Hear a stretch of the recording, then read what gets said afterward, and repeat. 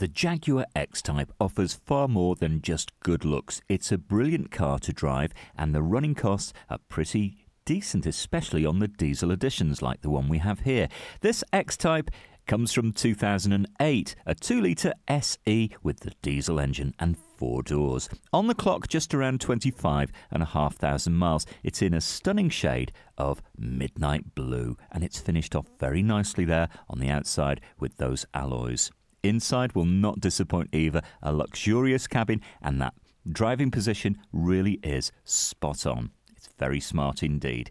Now, these cars are actually really quite good fun to drive. They feel very nimble, but you'll still get a combined 49 miles per gallon, and 6 months road tax is £72, so that's about the same as a Mini.